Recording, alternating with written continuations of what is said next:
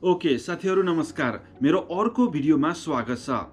आज मैले तपाईलाई अमेरिकामा फ्यामिली भिजाको बारेमा राम्रोसँग बुझाउने छु र कति समय लाग्छ फ्यामिली भिजामा अमेरिका आउन र कस्तो लाइक रिलेसन कस्तो फ्यामिली मेम्बरहरुलाई अप्लाई गर्न मिल्छ फ्यामिली भिजामा भनेर पनि तपाईलाई मैले राम्रोसँग बुझाउने कोसिस गर्ने छु।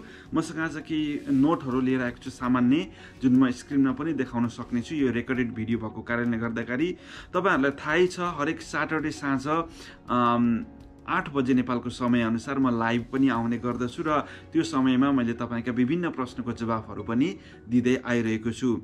र आजको भिडियो म धेरै गफ नगरिकन सुरु गर्छु, सिधा पोइन्टमा आउन चाहन्छु। अघि मैले भने जसरी नै आज मैले तपाईलाई आफ्नो फ्यामिली मेम्बरहरुबाट कसले कसको लागि अप्लाई गर्न मिल्छ हैन। यदि तपाईको कोही मान्छे अमेरिकामा नागरिक हुनुहुन्छ, अमेरिकन सिटिजन हुनुहुन्छ, अथवा अमेरिकामा ग्रीन कार्डधारी हुनुहुन्छ, अथवा पर्मानेन्ट रेजिडेन्ट कार्ड अथवा पीआर मा हुनुहुन्छ भने उहाँले तपाईलाई कसरी अप्लाई गर्न मिल्छ भन्ने बारेको यो विस्तृत जानकारी भिडियो छ।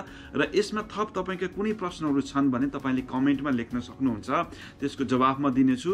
र अघि मैले भने अनुसार हामी हरेक साँझ 8 बजे नेपालको समय अनुसार लाइभमा कुराकानी पनि गर्नेछौँ, जुन यो च्यानलबाट म लाइभ आइरहेको छु। र मेरो नाम राजन पौडेल हो। तपाई मलाई फेसबुकमा खोजेर एड पनि गर्न सक्नुहुन्छ। म तपाईलाई सिधै कुरा गर्छु। आज धेरै गफ भन्ने म गर्दिन, उन त मैले त्यति साह्रो गफ त गर्दिन, त्यही पनि म तपाईलाई सिधै हैन पोइन्टमै लिएर जान चाहन्छु। अमेरिकामा तपाईको फ्यामिली भिजा धेरै खालको हुन्छ। जस्तै के हुन्छ भन्दाखेरि यिनीहरुले तपाईले यहाँ स्क्रिनमा देख्नु भएको छ भने यदि मैले राखेको छु भने तपाईले हेर्न सक्नुहुन्छ IR1 यो भनेको इमिडिएट रिलेटिभ भिजा पर्छ। यो IR1 भनेको स्पाउस अफ US सिटिजन, कुनै पनि अमेरिकी नागरिकको श्रीमान अथवा श्रीमती। त्यस्तै गरी IR2 भनेको unmarried child under 21 years of age of US सिटिजनको unmarried बच्चाहरू 21 वर्षभन्दा मुनि। IR3 मा यो एडप्टेडहरू हो र IR4 मा पनि यो एडप्टेडहरू नै हुन्। र त्यस्तै गरी parents of US citizen who is at least 21 years old. यो सबैको लागि तपाईको लगभग करेन्ट हुन्छ, यो भिजाहरू अभाइलेबल हुन्छ जति बेला पनि। नर्मली यो 1 देखि 2 वर्षभित्र भने यसको कामहरू सकिन्छ, अथवा 1 देखि 2 वर्षमा भिजा लाग्छ। अब यो त भयो US सिटिजनका आफन्तहरूको लागि। र अर्को छ अब यो अलिकति समय लाग्ने खालका फ्यामिली बेसका भिजाहरू, म तपाईलाई फेरि बताउँछु त्यसको बारेमा। तपाईले एउटा F1 भिजा हुन्छ, त्यो भनेको फ्यामिली बेस्डको हैन, तपाईको फर्स्ट क्याटेगोरीको भिजा हो। जसलाई चाहिँ नि के भनिन्छ भन्दा F1 भिजा भनेर भनिन्छ, जुन फ्यामिली भिजा हो, जसलाई unmarried sun and daughter of US citizen भनेर भनेको छ। अमेरिका नागरिकको अथवा US सिटिजनको अनम्यारिड विवाह नभएको छोरा अथवा छोरी भनेर भनेको छ, जसलाई चाहिँ नि F1 मा राखेको छ। म तपाईलाई पहिला यो सबै भिजाको बारेमा बताउँछु, त्यस पछाडि तपाईलाई बुझ्न सजिलो हुन्छ। यो क्याटेगोरीको मान्छेहरूले मात्रै अप्लाई गर्न मिल्छ हैन। त्यो भएको कारणले गर्दाखेरि अब मानौँ न तपाईले तपाईको फुपूको छोरा अमेरिकामा हुनुहुन्छ अथवा तपाईको मामाको छोरा अमेरिकामा हुनुहुन्छ भने त्यसरी नै भने अप्लाई गर्न भने मिल्दैन। त्यो F1 त्यो कुनै पनि भिजा क्याटेगोरीमा पर्दैन। यो हामीले फ्यामिली बेस भिजाको कुरा गरिरहेका छौँ। भिजिट भिसाको अर्को भिडियो मैले बनाइसकेको छु, तपाईले हेर्नु होला। र फ्यामिली बेसको आधारमा भने अहिले मैले भन्न खोजिएका मान्छेहरूलाई मात्रै अप्लाई गर्न मिल्छ, त्यहाँ बाहेक अरूलाई अप्लाई गर्न मिल्दैन। म तपाईलाई अघि भने यो कसलाई अप्लाई गर्न मिल्छ र कुन क्याटेगोरीमा पर्छन् अहिले भन्छु। र त्यस पछाडि त्यसको प्रोसेसिङ टाइम कति हुन्छ, तपाई अब त्यो क्याटेगोरीमा पर्नु भएको छ भने तपाई अमेरिका आउन कति टाइम लाग्छ भनेर त्यसको बारेमा म एकछिनमा तपाईलाई जानकारी दिन्छु। ओके, त्यस्तै गरी अर्को क्याटेगोरी छ F2A, जुन F2A भिजा क्याटेगोरीमा श्रीमान श्रीमती र बच्चा बच्चीहरू पर्छन् पर्मानेन्ट रेजिडेन्ट अथवा ग्रीन कार्डको, जुनलाई चाहिँ नि F2A भनेर भनिएको छ। त्यस्तै गरी F2B भनिएको छ। F2B भनेको अनम्यारिड सन एन्ड डटर 21 वर्ष भन्दा बढी, 21 वर्ष र 21 वर्ष भन्दा बढीका छोरा र छोरी कसको पर्मानेन्ट रेजिडेन्ट होल्डरको भनेको green card होल्डरको unmarried sun and daughter विवाह नभएका छोराछोरीहरू र जुन चाहिँ नि 21 वर्ष अथवा 21 वर्षभन्दा बढी छन् उनीहरूलाई यिनीहरूले F2B क्याटेगोरीमा राखेको छ।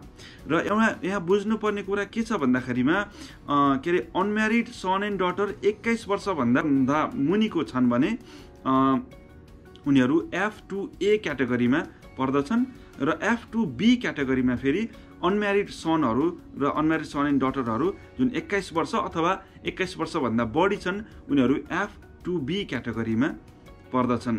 र F2A क्याटेगोरीमा मैले फेरि तपाईँलाई एकचोटि रिमाइन्ड गराउन चाहन्छु, ग्रिन कार्ड होल्डरको श्रीमान श्रीमती अथवा यहाँ श्रीमान हुनुहुन्छ भने यदि नेपालमा श्रीमती हुनुहुन्छ यहाँबाट अप्लाई गर्नुभयो भने F2A क्याटेगोरीमा पर्छ, त्यो त्यसरी हुन्छ। र पर्मानेन्ट रेजिडेन्टको नै 21 वर्षभन्दा मुनिका छोराछोरीहरू अब F2A क्याटेगोरीमा पर्ने भए हैन। र F2B को बारेमा पनि मैले तपाईलाई बताइसकेको छु। अनम्यारिड सन एन्ड डटर 21 वर्ष अथवा 21 वर्षभन्दा बढीको पर्मानेन्ट रेजिडेन्टको ग्रिन कार्डवालाको अथवा PR को जुन चाहिँ हामी अमेरिकाको कुरा गरिरहेका छौँ। त्यसैगरी F3 हुन्छ, यहाँ एउटा अर्को भिजा छ, married sun and daughter of US citizen. अब जसको विवाह भइसकेको छ भने उसलाई F3 भिजामा राखिएको छ। Married sun and daughter of US citizen भनेर भनेको छ, यो चाहिँ नि F3 भिजा क्याटेगोरीमा पर्दछन्। त्यस्तै गरी अर्को यो अन्तिम छ F4 क्याटेगोरी छ, brother and sister of adult US citizen भनेको एडल्ट US सिटिजन जुन चाहिँ नि यहाँ 18 वर्षभन्दा बढीको जो छ त्यसले चाहिँ नि आफ्नो दाजुभाइहरूलाई अथवा दिदीबहिनीहरूलाई बोलाउन मिल्छ, कोही पनि भए पनि हैन, कुनै पनि उमेरको। अब यहाँ यति मात्रै भिजा हुन्छ, यहाँभन्दा अरू भिजा अमेरिकाको लागि यो फ्यामिली बेसमा अप्लाई गर्न मिल्दैन। म तपाईँलाई एकपटक फेरि राम्रोसँग सर्टकटमा बताउँछु। जुन चाहिँ नि F1 मा भनिएको छ unmarried sun and daughter of US citizen भनेको छ हैन। US सिटिजनको विवाह नभएको छोरा अथवा छोरीलाई अथवा यो F1 मा फेरि के अरे श्रीमान श्रीमतीहरूले पनि US सिटिजनका श्रीमान श्रीमतीहरू F1 मै पर्दछन्। त्यसै गरी सेकेन्डमा छ F2A मा छ तपाईँको के अरे पर्मानेन्ट रेजिडेन्टको श्रीमती अथवा श्रीमान जुन चाहिँ नेपालमा छ र बच्चा जुन चाहिँ नि 21 वर्षभन्दा मुनि हुनुहुन्छ उसलाई F2A क्याटेगोरीमा राखिएको हुन्छ। त्यसै गरी F2B क्याटेगोरीमा unmarried sun and daughter 21 वर्ष अथवा 21 वर्षभन्दा बढीको, कसको त भन्दाखेरिमा ग्रिन कार्ड होल्डरको, त्यसरी अथवा PR पर्मानेन्ट रेजिडेन्ट कार्ड होल्डरको 21 वर्षभन्दा बढी अथवा 21 वर्षका अनम्यारिड सन अथवा डटरलाई F2B क्याटेगोरीमा राखिएको छ। त्यस्तै गरी F3 क्याटेगोरीमा married sun and daughter of US citizen. अब US सिटिजनको विवाह भइसकेका बच्चा बच्चीहरू मानौ न, त्यसरी राखिएको छ। र त्यसरी फेरि अर्को छ के छ, US सिटिजनका दाजुभाइ अथवा दिदीबहिनीहरूलाई F4 क्याटेगोरीमा राखिएको छ। यी भित्र तपाईँ मात्रै पर्नुहुन्छ भने मात्रै तपाईँ फ्यामिली बेसको आधारमा ग्रिन कार्डको लागि अप्लाई गर्न सक्नुहुन्छ। अब तपाईँको अङ्कलको छोरा अमेरिकामा हुनुहुन्छ अथवा मामाको छोरी अङ्कल अमेरिकामा हुनुहुन्छ, ऊ चाहिँ US सिटिजन भइसक्नु भयो भने चाहिँ नि डाइरेक्टली तपाईँको लागि पनि अप्लाई गर्न मिल्दैन। यो तपाईँले क्लियर बुझ्नुभयो होला। यसरी यो डाइरेक्टली अप्लाई गर्न मिल्दैन। अब डाइरेक्टली मिल्दैन भने कसरी मिल्छ त भन्ने तपाईँले क्वेसन राख्नुहुन्छ भने अब इन्डाइरेक्टली भनेको अब तपाईँको अङ्कलको छोरा यहाँ हुनुहुन्छ भने तपाईँको अङ्कलको छोराले तपाईँको अङ्कललाई अप्लाई गर्न मिल्यो र तपाईँको अङ्कलले फेरि तपाईँ यहाँ तपाईँको अङ्कल अमेरिका आइसके पछाडि अब तपाईँको अङ्कल सिटिजन भइसके पछाडि फेरि दाजुभाइको लागि अप्लाई गर्न मिल्यो हैन। त्यसरी यो एउटा जालो भन्छौँ नि हामी, त्यसरी यो सबै बनाइएको हुन्छ, यसरी बोलाउन मिल्छ अमेरिकामा। तर अरू देशहरूमा जस्तो सजिलरी बोलाउन मिल्दैन। फ्यामिली बेस भिसामा अथवा यो हामी सबै यो ग्रिन कार्ड फाइल गर्नको लागि है, फेरि तपाईँले बुझ्नु होला, यसरी ग्रिन कार्ड फाइल गर्न मिल्छ भनेर भनिएको छ। अब यो मैले यो भिडियो अहिले 2020 हैन को जनवरीमा बनाइराखेको छु, त्यो भएर अब यो कति समय लाग्छ त नि यो भिजामा बोलाउन भन्ने बारेमा अब म तपाईलाई जानकारी दिन्छु। जुन चाहिँ नि यो भिजा बुलेटिन तपाईँ गुगलमा गएर पनि सर्च गर्न सक्नुहुन्छ, US भिजा बुलेटिन गएर हेर्न सक्नुहुन्छ। म लिङ्क पनि तल राखिदिनेछु डिस्क्रिप्सनमा, तपाईँले हेर्नु होला। त्यो लिङ्कमा गएर तपाईँले अब कहिले हेर्नु भएको छ, यो 2022 मा हेर्नु भएको छ, 2025 मा हेर्नु भएको छ, अथवा 2020 मै हेर्नु भएको छ, अथवा 2030 मा पो हेरिराख्नु भएको छ तपाईँले यो भिडियो हैन। त्यो भएको कारणले गर्दाखेरिमा अहिलेको करेन्ट कुन छ, तपाईँले तल देखाइएको लिङ्कमा गएर हेर्नु होला हैन। र अहिलेको अवस्था कस्तो छ र अहिलेको टाइम अनुसार कति समय लाग्छ त भनेर म अब तपाईँलाई देखाउन गइरहेको छु। तपाईँले बुझिसक्नुभयो F1 F2 र त्यस्तै गरी F3 र F4 बारेको यो भिजा क्याटेगोरीहरू तपाईँले बुझिसक्नु भएको छ। अब म तपाईँलाई बताउँछु कि जनरली अब यो टाइम कति लाग्छ टाइम फ्रेम भनेर पनि यिनीहरूले यो डिभिजन गरेको छ। त्यस्तै गरी यिनीहरूले फिलिपिन्स, मेक्सिको, इन्डिया र चाइनाको लागि यिनीहरूले छुट्टै यो समय हैन यो के अरे समय लगाउँछ, छुट्टै समय लगाउँछ। र त्योभन्दा पहिला म तपाईँलाई थोरै के कुरा जानकारी दिलाउन चाहन्छु भन्दाखेरि यो भिजा कसरी फाइलिङ हुन्छ त भन्दाखेरिमा जो मान्छेले अप्लाई गर्ने हो त्यो मान्छेले USCISमा यो एउटा फाइल भरेर पठाउनु पर्ने हुन्छ जुन चाहिँ नि I-130 फाइल हुन्छ र त्योसँग रिलेटेड अन्य पेपरहरू तपाईँको नाता प्रमाणित, उसको इन्कमको कुराहरू हैन, अब नाता प्रमाणित भनिसकेँ मैले। त्यस्तै गरी तपाईँको अन्य म मिलेसम्म म तपाईँलाई साइडमा बक्समा राखिदिनेछु के पेपरहरू चाहिन्छ भनेर तपाईँले हेर्नु होला। अहिले मलाई ठ्याक्क मैले त्यति धेरै नोटहरू यसको बारेमा बनाएको छैन, यो बारेमा भन्छु भन्ने चाहिँ मैले सोचेको थिइनँ। तर तपाईँले साइडमा हेर्न सक्नुहुन्छ। यसमा तपाईँको केही प्रश्नहरू छ भने कमेन्टमा लेख्नु होला र त्यो कमेन्टमा मैले पक्कै पनि धेरै कमेन्टहरू पढिराखेको हुन्छु। कति कमेन्टहरू रिप्लाई गर्छु, कति कमेन्टहरू रिप्लाई गर्दिनँ आफ्नो व्यस्तताको कारणले गर्दाखेरिमा, तर तपाईँको कमेन्ट भने मैले पक्का हेर्छु। ल यी कुराहरू तपाईँले चाहिन्छ यहाँ साइडमा देखाइएको छ। अघि मैले भनेका बाहेक एक दुईवटा पेपरहरू छुट्यो होला नि, त्यति धेरै कागज भने छैन। र अब भने म तपाईँलाई यो फर्म्याट हो मैले तपाईँलाई देखाउन खोजिराखेको। यहाँ लेखिएको छ F1 हैन, तपाईँले थाहा पाइसक्नु भएको छ F1 भनेको कुन हो।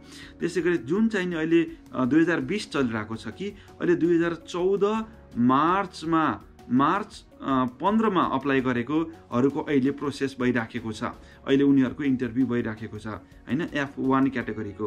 त्यसै गरी F2A क्याटेगोरीको 2019मै अप्लाई गरेको, नोभेम्बरमा अप्लाई गरेको, अहिले 2020 नोभेम्बर, डिसेम्बर, जनवरी हैन लगभग 2 महिनामै त यिनीहरूको यो भइराखेको छ हैन। 2 महिनामै भनेको अब तपाईँको लगभग यहाँ 2 महिना लेखे पनि 5-6 महिना चाहिँ लाग्छ है। यहाँ लेखेको भन्दा लगभग 4 देखि 6 महिना यताउति हुनसक्छ। यो ठ्याक्कै यही नै हो भनेको होइन कि 4 देखि 6 महिना यताउति हुनसक्छ, त्यसरी काम भइराखेको छ। त्यसै गरी F2B 2015मा अप्लाई गरेका F2B भनेको अनम्यारिड सन एन्ड डटर जुन चाहिँ नि 11 वर्ष अथवा 21 वर्ष अथवा 21 वर्षभन्दा बढी छन्, जुन चाहिँ नि पर्मानेन्ट रेजिडेन्ट। अब यो धेरै साथीहरूले मलाई प्रश्न राख्नुहुन्छ कि यो ग्रिन कार्ड तपाईँको यहाँ कसैको बुवाको छ भने अब तपाईँ 21 वर्षभन्दा बढी भइसक्नु भयो, तपाईँको बुवा कसै मार्फत आउनुभएको छ र तपाईँ 21 वर्षभन्दा बढी भइसक्नु भयो भने यो F2B क्याटेगोरीमा पर्नुभयो र अहिलेको समयअनुसार 5 वर्ष लाग्ने रहेछ तपाईँलाई अमेरिका हुनको लागि हैन। र तपाईँले यहाँ देख्न सक्नुहुन्छ F3 भनेको 2008को जुलाईमा फाइल गरेको अहिले काम भइराखेको छ, जुन चाहिँ नि के अरे पर्मानेन्ट रेजिडेन्टको 21 वर्षभन्दा माफ गर्नु होला, यो चाहिँ नि F3 भनेको फेरि married sun and daughter of US citizen. अब अमेरिकन नागरिकको विवाह भइसकेका के अरे छोरा अथवा छोरी यो लगायत सबै फ्यामिलीलाई नै एकैचोटि हुन्छ, फेरि एक्लै आउने होइन। र F4 क्याटेगोरीमा छ अमेरिकन नागरिकहरूका दाजुभाइहरूलाई जुन पनि उमेर समूहका, जस्तै अहिले 2007को फाइल चलिराखेको छ जुन अहिले 2020 हो होइन। अब यसरी हेर्दाखेरि त लगभग 13 वर्षको समय लाग्दो रहेछ अमेरिकी नागरिकले आफ्नो दाजुभाइलाई अमेरिका बोलाउन। र यसमा मैले एकदमै सर्टकट र बुझिने भाषामा तपाईँलाई भनेको छु। यसमा केही मैले मिस्टेकहरू भनेको भए आम सो सरी होइन।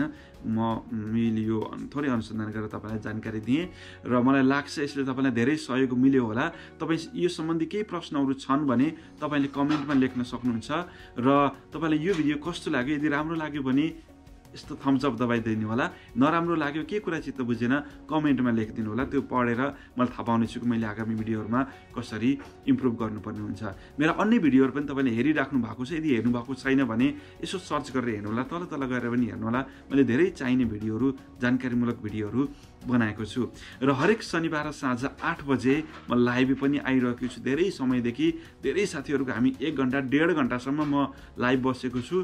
तपाईँको फुर्सद मिल्छ भने जोडिनु होला। तपाईँका प्रश्नहरू म त्यहाँ गर्नेछु, लाइभहरू लिनेछु र यहाँ भइरहेका सामान्य जानकारीहरू देखि लिएर केही इन्फर्मेसनहरू, यहाँ भएका ठाउँहरू मैले तपाईँलाई देखाइराखेको छु।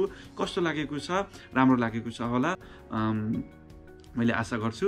र हाम्रो यो च्यानललाई सब्सक्राइब पनि गरिदिनु होला र मेरो आफ्नै एउटा युट्युब च्यानल पनि छ मेरो नामको राजन पौडेल भन्ने, त्यसलाई तपाईँले खोजेर सब्सक्राइब गरिदिनु होला। त्यो भए पनि म धेरै आभारी हुनेछु। र आजको लागि यो भिडियो यति नै। तपाईँलाई अन्य के विषयमा हेर्न, बुझ्न, देख्न मन छ अमेरिकाको बारेमा प्लिज कमेन्टमा लेख्नु होला। र आजको लागि म यो भिडियो सक्छु। तपाईँको बाँकी समय धेरै शुभ रहोस् र यदि तपाईँ अमेरिका आउने प्रोसेसमा हुनुहुन्छ भने तपाईँलाई धेरै शुभकामना छ। तपाईँको काम सक्सेस होस् र तपाईँको बाँकी दिन पनि राम्रोसँग बितोस्। धन्यवाद।